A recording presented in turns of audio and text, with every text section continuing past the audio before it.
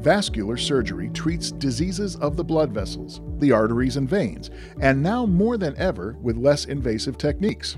At Methodist Hospital in Arcadia, we spoke to Dr. Peter Lynn, a well-known innovator and expert in minimally invasive vascular therapy. We asked him about the types of patients he sees and their symptoms.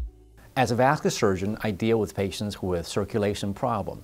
Generally speaking, these folks are in their 50s or 60s or 70s, and largely they have circulation blockage, mainly in their legs, for example. So typical symptoms are folks who have trouble walking. So when they walk, they may feel discomfort, pain in their legs. Circulation deal with two parts. One is an artery, the other one is in the vein.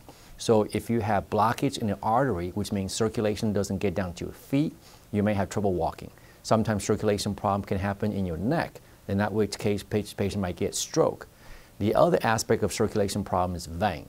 So I also deal with a lot of younger ladies, younger patients, can be male also, who have varicose veins. These are bulging veins in their legs, which commonly happen in people who stand a lot in their feet, commonly seen in teachers, people who work in an office setting, and the vein can get boggy, so they can have discomfort because veins are very tiresome.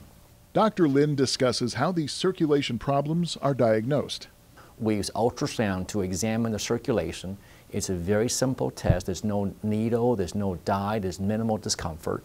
And in that 15 minutes exam, we can find out pretty precisely the degree of the severity of circulation blockage problem in their legs.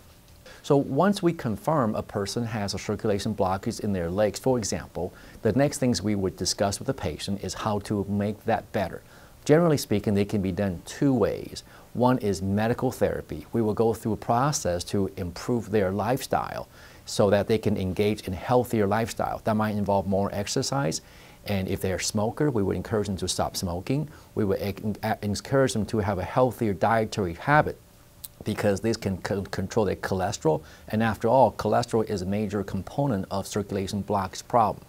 The second component is to go in and actually make the circulation better. This involves me coming in and doing some kind of additional procedures.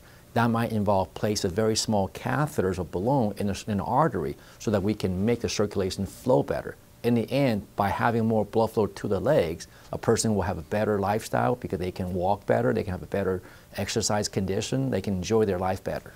These new procedures are proving to be very successful. The procedure in terms of placing a catheter into the artery to make it open, to open the blockage, for example, is highly successful. In a certain location in the body, we may place a certain stent. Stent is basically a metallic device that we can place in the artery that opens it. By doing so, it keeps the circulation open more longer term. Dr. Lin outlines how these techniques have improved outcomes. Traditionally, this type of operation is done through an operation. And nowadays, we call this a minimally invasive therapy. And what that means is we don't make a big incision. We can place a small, tiny needle, small, tiny catheters.